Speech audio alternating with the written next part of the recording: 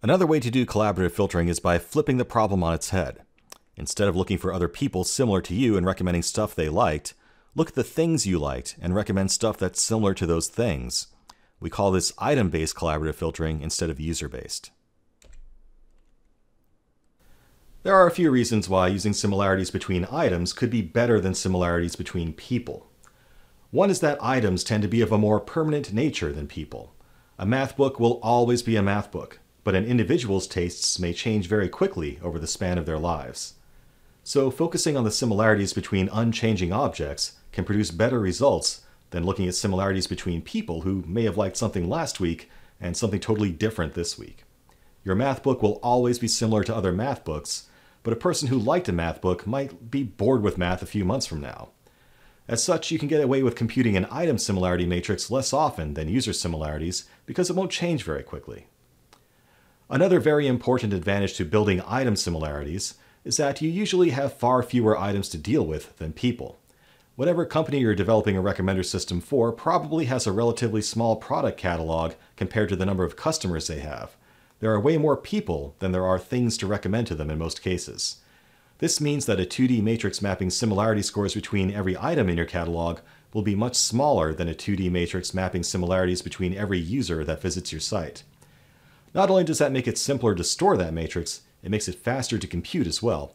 And when you're dealing with massive systems like Amazon or Netflix, computational efficiency is very important. Not only does it require fewer resources, it means you can regenerate your similarities between items more often, making your system more responsive when new items are introduced. Using item similarities also makes for a better experience for new users. When a new user comes to your website, as soon as they have indicated interest in one thing, you can recommend items similar to that thing to them. With user-based collaborative filtering, you wouldn't have any recommendations for a new user at all until they make it into the next build of your user similarity matrix.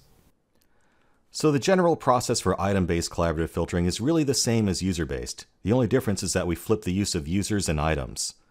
So instead of starting with a matrix that has users as rows and items as columns, we're starting with items as the rows and users as the columns.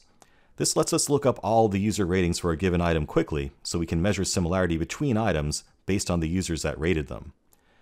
Before, we thought of users existing in a space where every item was a dimension, and found the cosine similarity between these user vectors. But now we're just flipping that.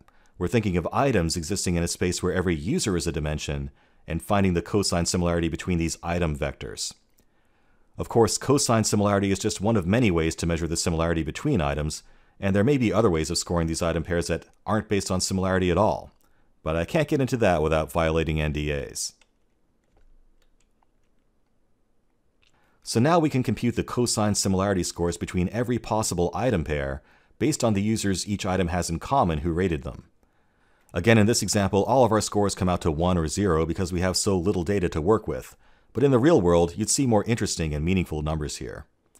You might also notice that we ended up with a larger matrix than when we looked at user similarities.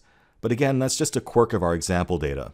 Normally, you would have more users than items, not the other way around, and that would mean that your item similarity matrix will be smaller than a user similarity matrix would be.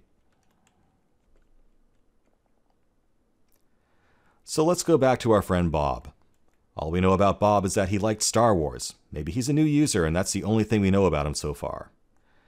We can now consult our item-to-item similarity matrix to look up other movies similar to Star Wars based on the ratings of other users who watched Star Wars in the past.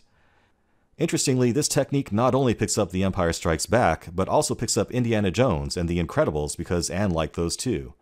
So even in this tiny example dataset, we're getting more interesting results from item-based collaborative filtering than we did with user-based collaborative filtering.